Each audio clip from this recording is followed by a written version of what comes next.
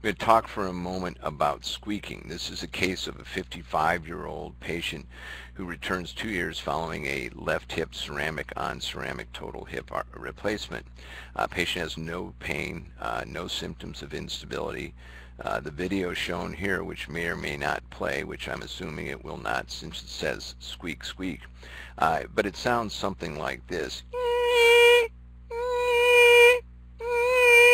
With each step, it's painless but phenomenally annoying.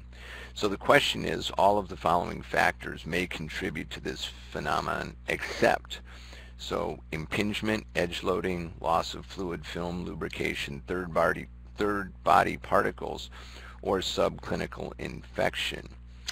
The correct answer is subclinical infection, because certainly malpositioning of the implants leading to impingement, leading to edge loading, both of which will lead to loss of fluid film lubrication, as can third body particles, have been associated with squeaking in both ceramic on ceramic as well as metal on metal implants. So squeaking, how do you define it? I just tried to relay it to you. It's a high-pitched audible sound that occurs during the gait cycle.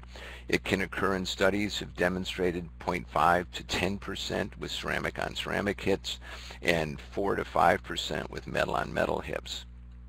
So revision due to squeaking is typically pretty low in the range of less than 1%.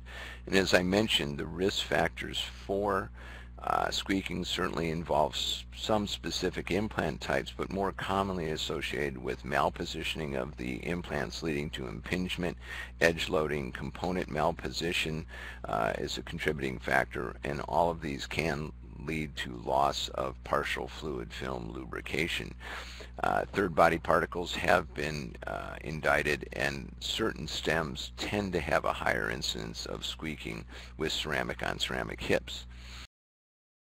If you enjoyed this video, please consider leaving a like. We'd love to hear your thoughts and what you'd like to see next in the comments.